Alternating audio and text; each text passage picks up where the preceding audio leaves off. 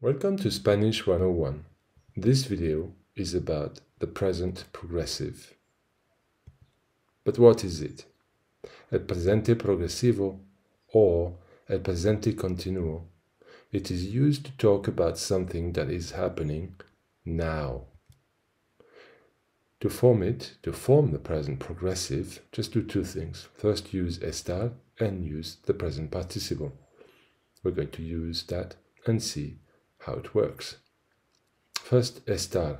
Make sure that you know how to use estar, which you have already learned in the 6 forms. So make sure you know the 6 forms of estar in the present tense. Then use the present participle.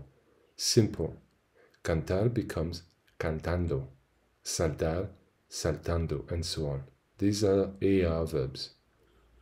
ER and IR verbs change slightly differently. Correr, corriendo. Vivir, viviendo. There are some irregular verbs which you need to remember, but you will probably remember them by practicing. You can pause the video here to look at them, maybe write them down.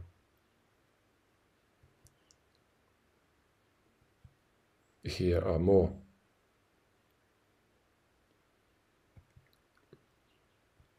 And more, and this is the last list of irregular present participles in Spanish. As you can see, some of these verbs are very common and you may want to remember them. Again, pause the video if you want to write them down.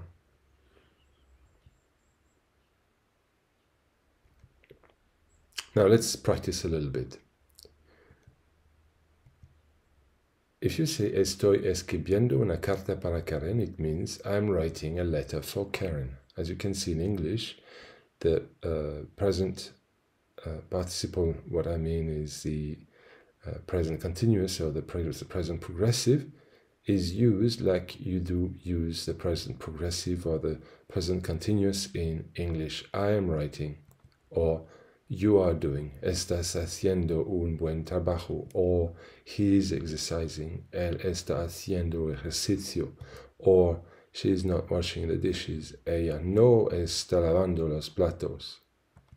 Nosotros no estamos poniendo atención, ustedes están trabajando juntos, y ellos están durmiendo.